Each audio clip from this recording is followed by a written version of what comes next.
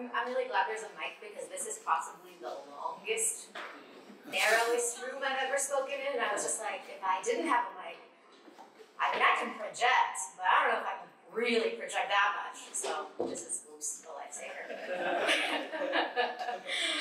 Oh, all right. Well, good morning, everyone. Okay, I'm sorry. I'm the first one. You're going to have to do that again. Good morning, everyone. Oh, that's better. Thank you so much, Jeff. Thank you, Jeff, for that wonderful introduction. As Jeff mentioned, my name is Vaidehi, and I'm very excited to be here. I'm a software engineer at a little consultancy based in Portland called Tilda. And at Tilda, I presumably, for most of the time, I work on a product called Skylight. That's my predominant, that's where I spend 40 hours a week, basically. And Skylight, if you are not familiar with it, is your favorite Rails profiler.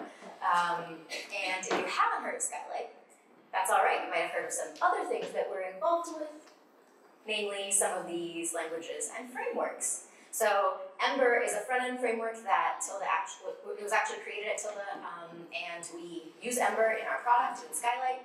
We also use Rails and Ruby and Rust, and there's one little logo that I left out for Java. It's all right. I don't want to scare anybody, but we also use Java. And we're also heavily involved in the open source aspect of all of these projects as well. So you might actually recognize some of my coworkers from the core teams of Rails and Rust and obviously Ember. So if any of these technologies sound interesting to you, quick plug, we are actually hiring. So if you're interested in solving very technical but fun problems, if you're a performance-minded person, if you want to move to Portland, come talk to me afterwards. But when I'm not working on Skylight, I spend a good chunk of my personal time doing something else, learning new things. And a few years ago, I decided that I wanted to learn something very big, something kind of scary. I decided that I wanted to learn computer science. And I decided that I was going to teach myself the fundamentals of computer science. So I created a project called Base CS, which is the basics of computer science. And it was kind of a scary undertaking because at the time I didn't have a computer science degree, and actually I still don't have a computer science degree, so I didn't even know where to begin.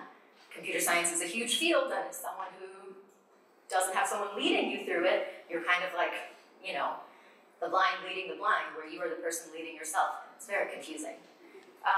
So I decided to just pick a simple goal in order to start, because you have to start somewhere.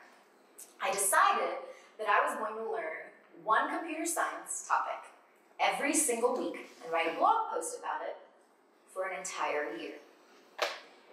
Which, if you do some math, that's 52 topics and blog posts. And I actually did do it, and yes, it was a very long year. And sometimes it was really fun. As I started learning about things on my own, it was pretty cool to finally put concepts together with terms and all this jargon that I had heard, and really get to the point where I wasn't just like nodding at someone talking about, you know, red, black trees. I was like, oh, I know what this is now. And it was like, imagine the light bulb emoji right here next to my head. So it was fun, and it was very empowering and liberating.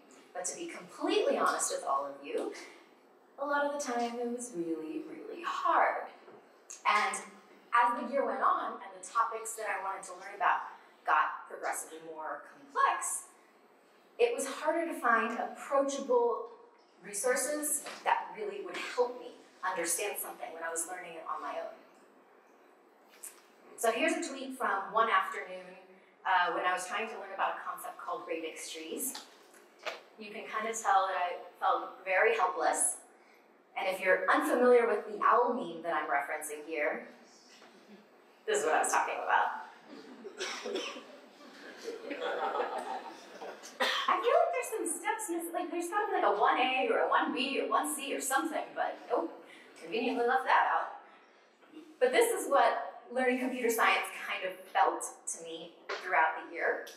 I didn't always voice it, but that there was like this internal struggle of trying to make sense of things that didn't really seem to cater to where I was coming from, where I was in terms of my skill level. And perhaps this meme and that sentiment kind of resonates with you in your own learning journey, whether it's computer science or really anything else. And I think the most frustrating part about the whole thing was that I would find resources that I felt like I should have been able to make sense of, but once I actually started unpacking them, it was clear that one pass or two passes through it wasn't really going to help me. I would try to read academic papers or watch lecture videos and find myself like really struggling to understand something that I knew I could eventually get, but was having a hard time because the resource was really limited. And to be honest, the whole thing was a little bit disheartening. But despite feeling pretty hopeless and, not encouraged by the whole thing, I still kept going. And the reason was that I knew that if I felt this way, there had to be at least one other person out there who also felt just as helpless as I did. And I wanted to make it easier for them. So that was kind of a motivating factor. I didn't want anyone else to have to go through this whole process of trying to find resources and then feel really sad when they couldn't understand them. So I pushed myself to just keep going, if only to help one other person who was in the same position as me somewhere in the world. And sometimes this meant a lot of late nights for me and even a few tears. But eventually, I got through every CS topic that I set out to learn every week, including radix trees, which coincidentally was the hardest topic for me for some reason. So after the end of the year, I decided to turn the base CS written project into an audio format. And I currently am still working on this podcast, the base CS podcast, which I host with my really good friend Saran. You should check it out if you haven't. And you can come find me for a sticker that looks like this later, if you'd like. And from the base CS podcast, I also branched out to create a video series by the same name, created with the team at Dev2. And with each new project and each new medium that I explored, I started to realize that there was a pretty big audience and demand for these kinds of resources. And that kind of made me feel amazing because I was just hoping one other person out there felt the same way that I did, but it turns out a lot of other people did too. And there was such a high interest for approachable computer science resources. And this made me realize throughout this whole struggle that when I was trying to teach myself computer science, and when I felt very alone, that was actually part of a much larger problem. It wasn't just me. There were other people who wanted to learn computer science fundamentals, but they were also finding it really hard to find approachable resources. So one of the things that I realized along the way was that learning new things is hard. Actually, correction, it is extremely hard. And if you've ever had to teach yourself something, which I'm sure everyone in this room has at some point, then you know this to be true. And when I was working on base CS, and working on these different versions of it, I started wondering if this is such a large problem. Someone else must have taught themselves this before too. So how did they solve this? How did they learn new things? How did other people learn any new thing in general? What was the process like for that? Was there a good technique? Or were people just kind of like grasping in the dark to understand concepts that were completely foreign to them? So I set out to try to answer this question, and not just because I wanted to get better at my own learning, but also because I really wanted to understand this on a broader level. And the reason was that I really wanted to make the best resources for the most people. So I did some research. Actually, I did a lot of research. I read a lot of papers on psychology and science and the history of learning, and along the way, I stumbled upon the work of this guy. You might recognize him. And if you don't recognize him, you might have heard of him. His name is Richard Feynman. So he was an American theoretical physicist who actually created the field of quantum electrodynamics, which is a lot of words. And you might know him from his work on helping develop the atomic bomb, and I don't know, maybe that Nobel Prize he won once. But he's also the person who's responsible for figuring out what went wrong with the NASA Space Shuttle Challenger disaster. So he's done a lot of interesting things that have had a lot of impact. So you've probably interacted with some of his work at some point. But aside from all those things, I found out that he was also an author, a philosopher, an amateur artist, a lockpicker, and my favorite, a bongo player. Because of course. I mean, talk about learning new things. If you spend some time learning about Feynman and his extraordinary life, you see that he actually accomplished so many things during his 70 years on this earth. But one of the things I think that is a thread across all of his achievements, whether professional or personal, it's not physics or science or math, really. It was his desire to learn and understand things. Richard Feynman had a nickname. He was often called the Great Explainer.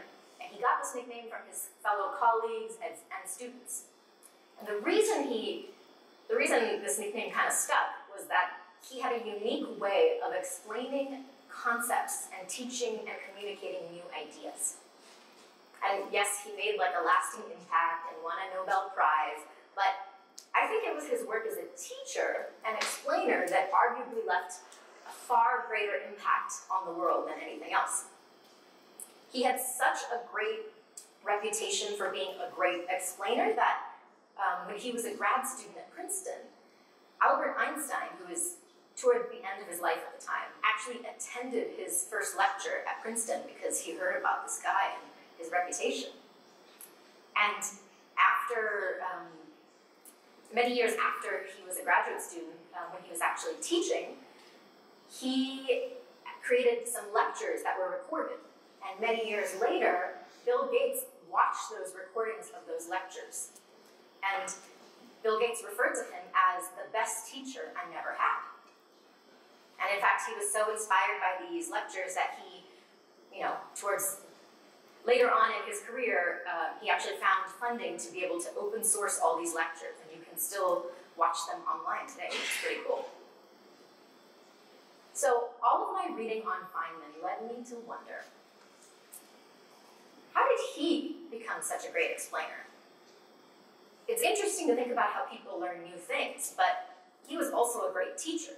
So how did he learn new things before he taught them to other people? Well, in order to answer that question, we have to go back in time to Feynman's tenure as a graduate student at Princeton.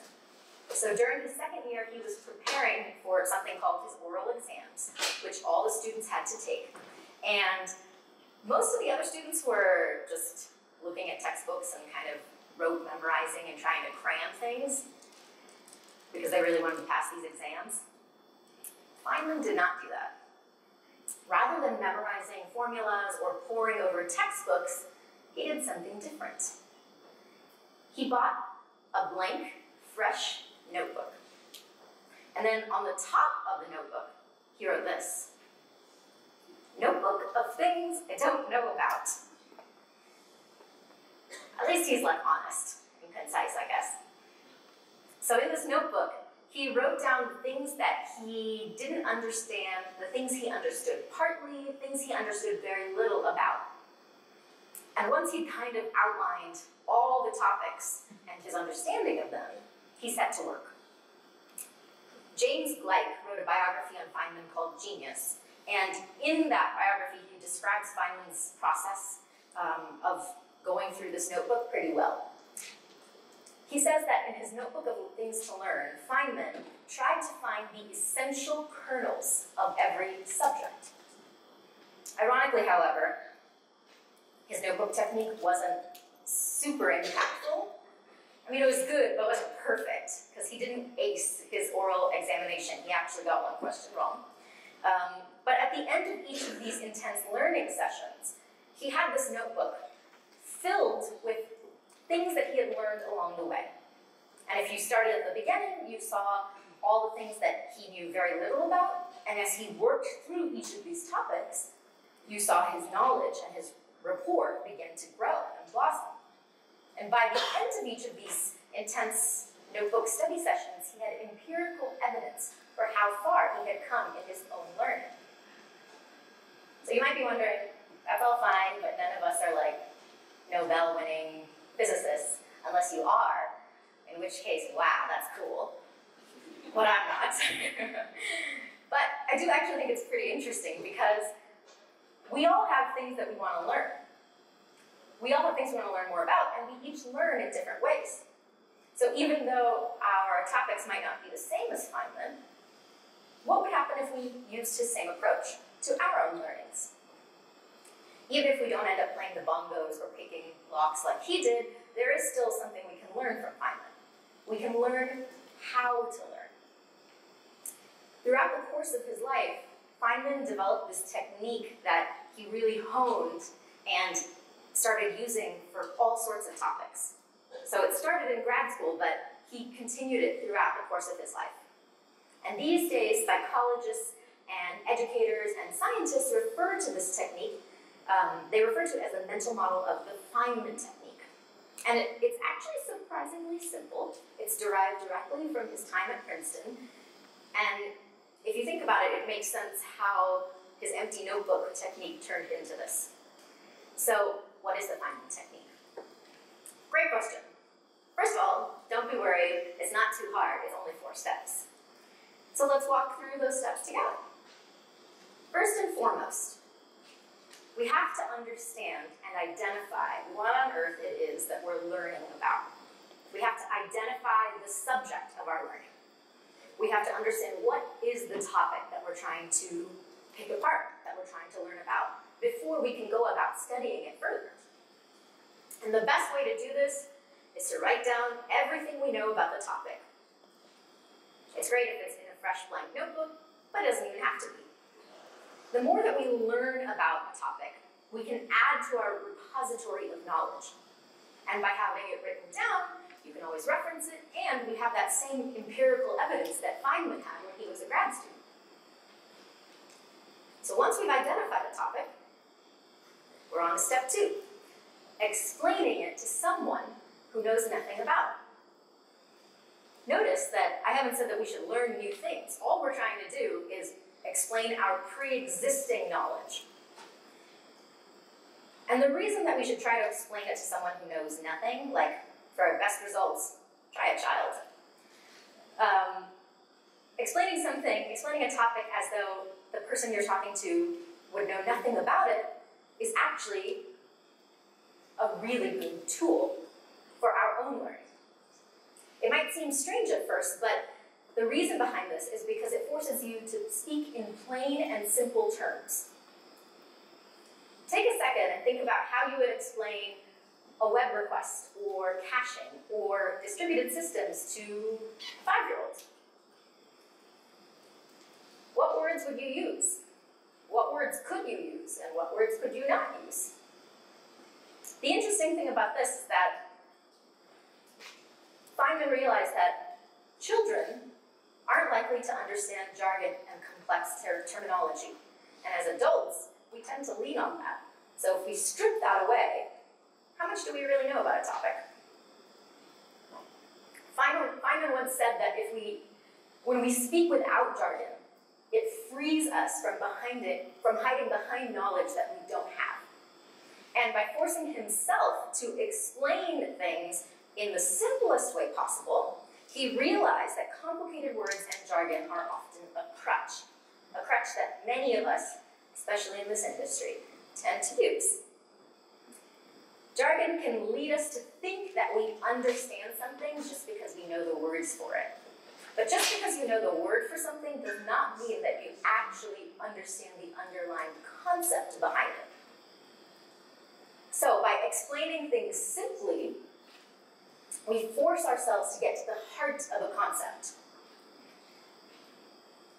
By being able to explain something without leaning on terminology, you very quickly realize whether or not you really understand what's going on and whether you understand the idea that you're trying to describe, or whether you just know the words to help you describe it. Another benefit to explaining things the way you would to a child is that it forces us to be brief. You have to use brevity.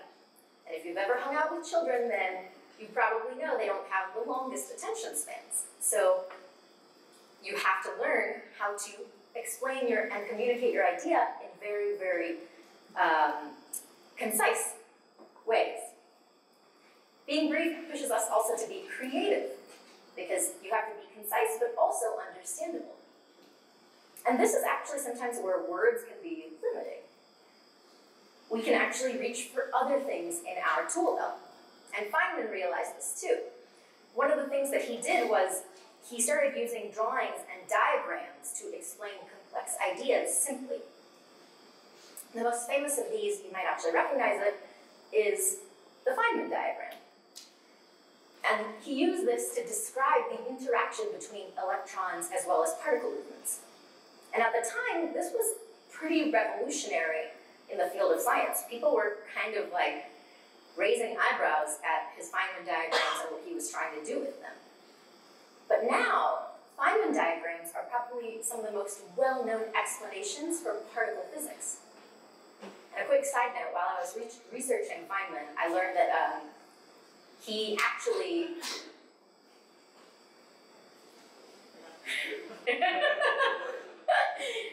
I think my clicker just died. Oh no. That's all right. That's okay.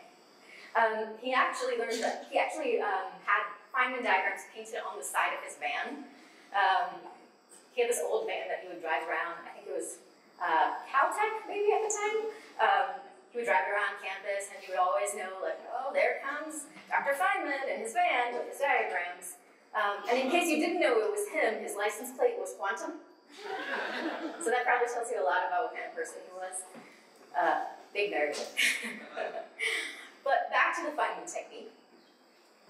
Once we've used simple terms to explain our concept, it's likely that we're going to realize, oh, I actually can't explain this simply without using jargon or without using long sentences.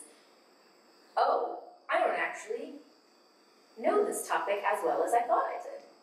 And that brings us to step 3, identifying any gaps in our knowledge. And I think this is the most important step in the whole process, because this is where the actual learning happens. When you realize what you don't know, you can actually go back and do a more focused study on that aspect of a topic. And it's pretty cool because when you strip away all of these crutches, you very clearly see what you need to learn about next in order to grow your understanding of any subject that you're studying. Once we've finally, filled in the gaps, we've looked at resources and blog posts, and we've figured out how to understand a concept deeply enough that we don't need jargon to explain it, well, we're ready for the last step of the Feynman technique. Taking all of our knowledge and organizing it and simplifying it into a narrative. Organizing our accumulated knowledge and simplifying it is actually the most fun part, in my opinion, because you get to take your understanding of a topic and your ideas of how you think it works and sort of create something new. You get to explain it in your own words with your own perspective. And constructing a story out of it is actually a great way to teach, too. When Feynman used this technique, he actually used simple sentences to help him achieve the goal of storytelling. He once described the concept of atoms and how they interact, and he did it in a single sentence. He said, "All things are made of atoms, little particles that move around in perpetual motion, attracting each other when they are a little distance apart, but repelling upon being squeezed into one another." Now, this is not a super long sentence, and if we read it again, we can actually see that it adheres to all of the steps of the Feynman technique. He's explaining very specifically one topic, and he's using No complex terms or jargon, really. And he's concisely telling you a story about how these characters, how these subjects, the atoms, interact. But this is actually a really complex topic that he's explaining. Like, this is probably more than one semester of physics. I don't know, someone out here probably has a degree in physics. You can correct me if I'm wrong. But I think it's really, it's a great example of his own technique at work. And he also used analogies to help turn abstract concepts into something more concrete by relating it to something that he knew his audience or his students would know. So it wasn't just particle physics that he explained so concisely. There's a great series of lectures from the early 80s called the Computer Heuristics Lectures. And actually, I think you can watch one of them on YouTube. And in it, he uses an analogy of how a filing cabinet and a filing clerk is basically how a computer works. And this is, keep in mind, this is early 80s, so most people are not interacting that much with computers, and very few of them actually know what they are. So he's trying to explain this new technology in a simple way.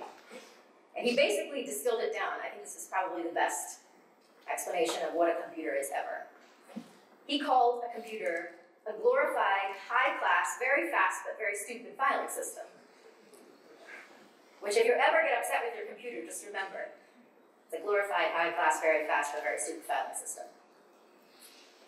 And he did this at a time when very few people were having the resources to understand what these new technologies were. And he was kind of breaking it down for them in a really approachable way. And the Feynman technique, I think, is awesome for a lot of reasons, but I think for programmers and people in the tech industry in particular, it's really important for us to think about it and consider how we could actually use it in our industry. It forces us to test our own understanding, and it challenges our assumptions. And when I say challenge our assumptions, what I mean is not just what we think about a topic, but also what we know about it and what we think we know but don't actually know in great depth. In software and in computer science, probably the hardest hurdle to overcome is the limits and bounds of understanding what you're dealing with. In other words, understanding the constraints of a problem are very difficult, and the same goes for learning new topics. You don't know what you don't know, and the Feynman technique sort of forces you to confront that head on. Because the Feynman technique forces you to approach your own gaps in your own knowledge, you start to see where you are more well-equipped and where you need to fill in the gaps in your knowledge. Feynman famously once said, "I'm smart enough to know that I'm dumb." And I think this attitude towards learning and his technique in general is kind of the heart at what he did his whole life. His technique makes it a little bit easier for us to be self-compassionate and kind when we're learning something new, because you're constantly reinforcing what you do know along the way. It's a cyclical process. Every time you find a gap in your knowledge, you go back and fill it in.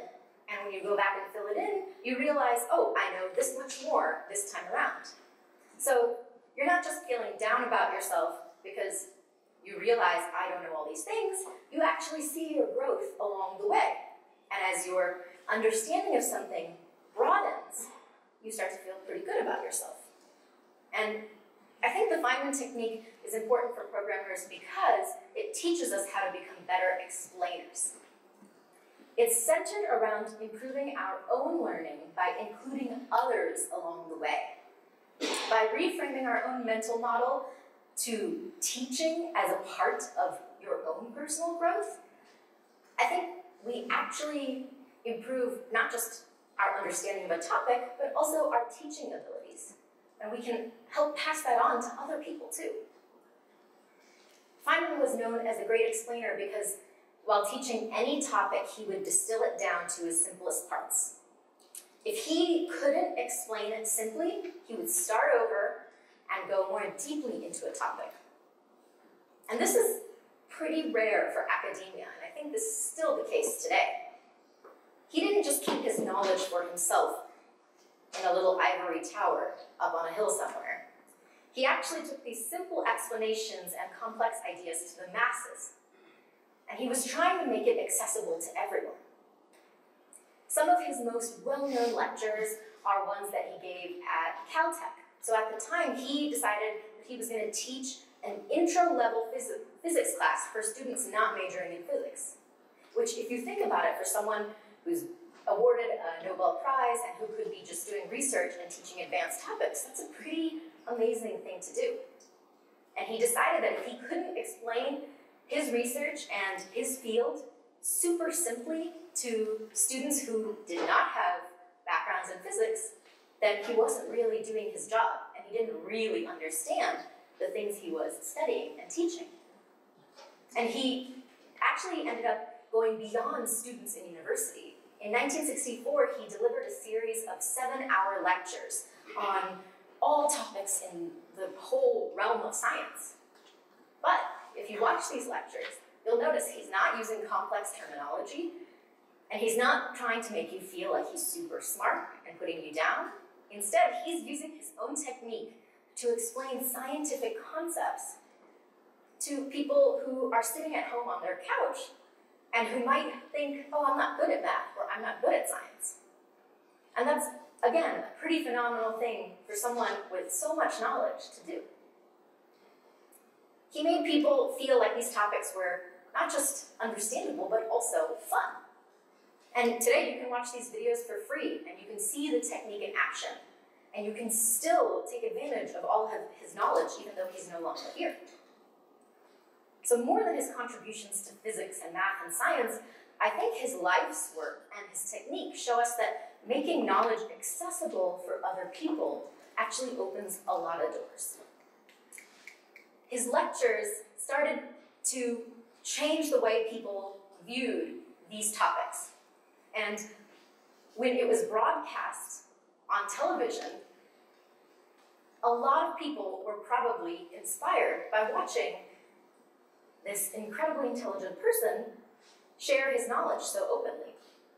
And he kind of had a rock star reputation, similar to like Neil deGrasse Tyson does today. And he kind of served as an example for his entire field. And I think we can actually use him as an example for our whole industry, because tech really needs more great explainers. If Feynman did this for physics and science, what would it look like if we did this for technology? Well, if we had more great explainers, I think we'd be making knowledge more accessible, and then we'd be opening up this industry to people who might currently think that they aren't good enough or don't know enough math and science to work in this industry. We could reach people who are traditionally underrepresented and help bring new, unique voices into the field. And through accessible resources, people who might not have computer science degrees or might not have an understanding of one tool or one technology might feel more empowered to actually try to learn them. It would also mean that we'd reach people who are in the industry who want to learn something more and are struggling to find the right resources. If everyone in our field worked towards becoming a better explainer, we'd have a whole wide range of explanations, and you never know with whom that resource and that explanation will resonate with. For example, if I had had an explanation of radix trees, I might not have spent an entire afternoon in tears trying to understand it. And hopefully, now that I've written about it, someone else out there will not ever have to go through that too. If everyone made teaching a part of the learning process, learning new concepts would be easier for so many more of us. But it's not all selfless. There are personal benefits too. First of all, learning becomes easier, I think, if you use the Feynman technique, and learning new things is empowering. Not only does it make you feel good about yourself, but you start to be in the loop about what's happening in the field, and you're less afraid if one day you have to learn a new tool or technology or framework or language, because you know how to learn, so you'll figure it out. For me, learning the fundamentals of computer science through writing base CS was pretty liberating. I think I see things in a different way. I'm less afraid to dig into source code and how things work. I'm more willing to try new things out, and I think I'm a better programmer for it. So how do each of us become great explainers? Well, I think the manifestation of the Feynman technique can be a lot of different things. For some of us, it might be writing a blog post, or for others, it might be adding some much-needed documentation. So the next person who's trying to look up something has that resource right there available for them. Or maybe it's working with someone at your company who's newer so that you can actually explain something to them and you'll probably learn that you have something else to learn in the process.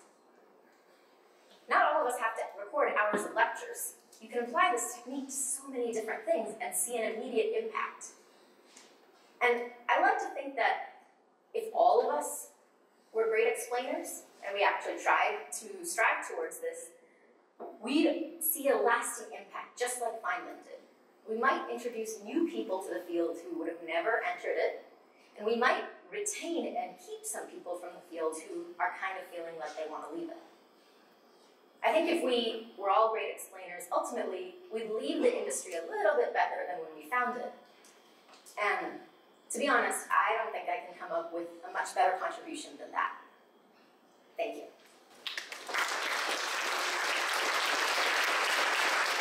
If you're interested in learning about computer science, you can go to basecs.org. What was that? If you're interested. Basecs.org? Yeah. Basecs.org? Yeah. BASCCS.org. Got it. Oh, you wanted me to repeat it again? Is that what that I was? was just echoing. All right.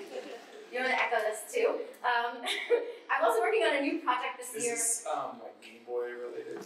Like Game Boy DS? No, it's about distributed systems. Oh. Yeah. That's harder. I'm working on a new project this year, not base CS, but base DS, where the DS stands for distributed systems. You can go to baseds.org. BaseDS.org. You know what would be great about BaseDS.org is if you use this to convince other people to make the materials and then you just aggregated them. That would be a true So I should distributed just system. buy the domains and be like, do you want to write a project about this thing? Were you motivated by BaseCS? Now come be the distributed systems of BaseDS. We'll do all the work for you. I thought it was really key that you highlighted Richard Feynman using a notebook to learn things. And then, boom, oh my God, there's blank notebooks that you got today. So I saw lots of people, kudos up here, writing stuff down. Not Tam, but other people up here writing stuff down. That was great. What stands out, like why distributed systems as the second big domain to tackle? Oh, that's a good question. I think distributed systems is a good second step because computer science is a lot of concepts, and you're kind of operating as though you're in a little silo. And the minute you add other machines or other people, you have to throw all of that out the window because things that algorithms you would have used and assumptions you would have made with a single system, like that computer science introduces to you, that just does not work in distributed systems. So I'm throwing everything I know out the window is what I'm saying. That's what I wanted to do. I lied, I'm going to ask a second question, which is, when you were working on the BaseCS project, like, did you ever get the feeling of, I'm just saying the same thing somebody else said? Yes, I think sometimes when people look at like technical blogging, documentation writing, it's like it's already there. They could already read about radix on Wikipedia, so what's the point? Oh, I don't want anyone to read about radix on Wikipedia, that's the thing. If you already, as you said, like if you're already doctorate level expert in this topic, then you can get a lot out of Wikipedia article. Yeah, it's just like if you, there's a couple years ago, I Googled directed acyclic graph, and I went to Google Images, and I saw the first page, and I was like, and I just closed the tab. I was like, I don't know what this is. So I was like, there's got to be like a nice intro version to that, and so like I try to add images to it, and I try to write about it from the context of which I approach that concept. So you could read the Wikipedia article, but you don't have to. There's options not. So earlier you mentioned, or like, I guess the whole part of this talk was, at least what I got out of was like, you need to like make your, when you teach things, you need to make it approachable. Like that's the ultimate goal, make it approachable. So did you run your blog posts by like children or anybody who's like not familiar at all with that, just to kind of test out like how effective those posts were. Did I ever try it out on children? Not necessarily children, but like just people who might not be so familiar with those topics. I guess the closest is probably people who are at like boot camps or people who are like, I don't know, a month or two into coding, who are like, I want to learn about this computer science stuff. I heard it's important. I know where to start. I like share it with them. Sometimes I feel like it's impactful. I'm sure for some people it doesn't work because everybody learns in a different way. So that's why I was like, oh, I'll create the podcast. And I think the podcast is way more impactful for some people because you get to do a lot more explaining and back and forth when you're just having a conversation with someone. For other people, written is just like, oh, I don't want to read this post. And some people like, videos because they like the visual walking through. So I think different forms are probably approachable for different people. I should try it out on people who have nothing to do with the tech industry and see what happens. That's a good experiment. So when you were making these things, obviously you didn't have the things you were making.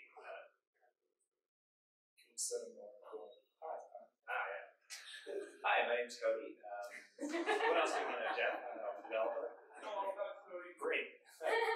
So when you're making these things, you didn't have the things you were making, and you had to presumably, go read Wikipedia or go read the things that were hard to look at. What was your strategy there? Say you live in a world where these resources don't exist yet. How did you approach it? So your question is, if I didn't have Wikipedia and those resources, or what did I do when I didn't have base yes? The second. Yeah, okay. What did you do when you didn't have base yes? I basically would look for a whole range of resources, pick out the things I did understand from them, and what I didn't understand, I would go to another resource and see if it tried to explain it. So like with algorithms, people will talk about big O notation and space-time complexity, but not everyone explains it well, so I'd be like, okay, I understand how this works. I don't know why they're talking about, I don't understand the space-time complexity of this post. I'm going to watch this hour-and-a-half long MIT lecture, and hopefully they explain it here. So it's just like a lot of going through many versions of people explaining different concepts. So that's kind of when I realized, oh, there's a lot of people creating resources. Not all of them, make a lot of sense because it's not like you can't Google these things and find them. They're just not all going to cater to where you are. So I had to look at a lot of resources and distill it down. Hi, this is Stefania. Thank you so much for the talk. I wanted to build on the previous question and ask you, what were role models for you in terms of video, vlogs, podcasts, people who teach and are great explainers in the tech domain? And how was your process? Because I watch your videos and you're awesome. And, I would love to learn a little bit about your experience of creating these videos, the blog posts, how did you get better at making these explanations and these videos be so great? Thanks. That's a great question. I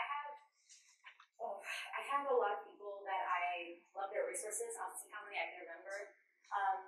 Julia Evans has a lot of great blog posts. She has so many, and some of them I'm just like, I don't know anything about what this topic is, and I'm still not scared to read the post because I know you're going to be, make it approachable. I think Lynn Clark has amazing resources on. She does code cartoons, so she's done like React and Flux, and I think she's done a recent one on WASM, WebAssembly. And I guess to answer your second question, there are a lot more. I just can't think of all of them right now. Those are the two at the top of my head right now. But to answer your second question, I think the more that you iterate on it, you start to understand what's lacking in your explanation. So for me, when I wrote the blog series, and then I turned each blog post into I'm still in the process of turning it into an episode for each podcast, and I turned some blog posts into videos. So by the third time of going around and revisiting the same concept, I realized, oh, this is actually the hard part of this concept. I should spend more time on this. And the first time around, I didn't know that was going to be the difficult part. And there are other times where I'm like, oh, you should really explain this step by step because I've now gone through this concept, say for example, binary search.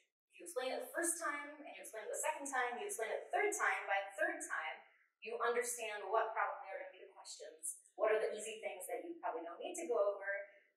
And so I think that's probably why teachers are so good at what they do if they've been doing it for a while, because they understand the concept and the topic so well that if they've been doing it for 10 years, 20 years, they're like, all right, today's algebra, I know the hard questions, like this is what we need to spend more time on, this is what I think they'll understand quickly. So I think revisiting a topic more and more will make you better at explaining that topic. And I think it'll just make you better at teaching in general, the more you do it. When you look back at those early ACS articles, is it painful? After like 46 later, that you look back at number 5 or 6 or whatever, and you go, oh, why did I do it that way? Mostly it's the quality of the images. I got better with the quality of the images, and so the first 5, you can skip those if you want, because like I scanned them and I was like, oh my god, this is not high res, this is like, you can see the text behind it, so that made me better. But at the beginning, like what's your initial, like let's say this 8th week or so, how much time would go into one article? I would spend 4 days a week reading, maybe 2 or 3 hours every evening. For a second, that's not 4 days. No, like a couple hours every evening on the weekdays, and then I would draw. The drawings would take like 4 hours, probably 5, because I messed up a lot. And then I used ink. And then I realized, oh, you can use pencil and go over it in ink, and this will be better. So that's the process. And then writing it is actually not hard by the time, like if you spent a week thinking about a topic and you've gone and created drawings, like the drawings help you write it. So the writing takes 2 hours. It's the learning about it and creating the drawings that takes 6 days. Yeah, so ballpark like 22 work hours to go into it. It's interesting with getting into harder or more nuanced, complex topics over the year. Although your systems were faster, your topic was more difficult. Yeah. Did it stay the same, like 22 hours through the year, or was it actually getting longer? I think sometimes it got longer. Sometimes I would be a day or 2 late. What? I know. With your unpaid logging? With my free content. I was like, I'm so sorry it's not coming out on I should Monday. have posted that person on Twitter though. That was like, you didn't publish yesterday. Threw off my whole day. How dare you? But I do think that's an interesting question, because I'm working on the podcast now, and Saran and I are about halfway through. And now, we used to be able to record an episode in about like half an hour, and now it takes us like a full hour to go through the topic, make sure we have the algorithm correct, make sure we're not making any mistakes. And it's just like, because it is getting harder as you go throughout the series, because it builds on itself, which is cool, but also draining. Well, thank you very much for your time. Thank you.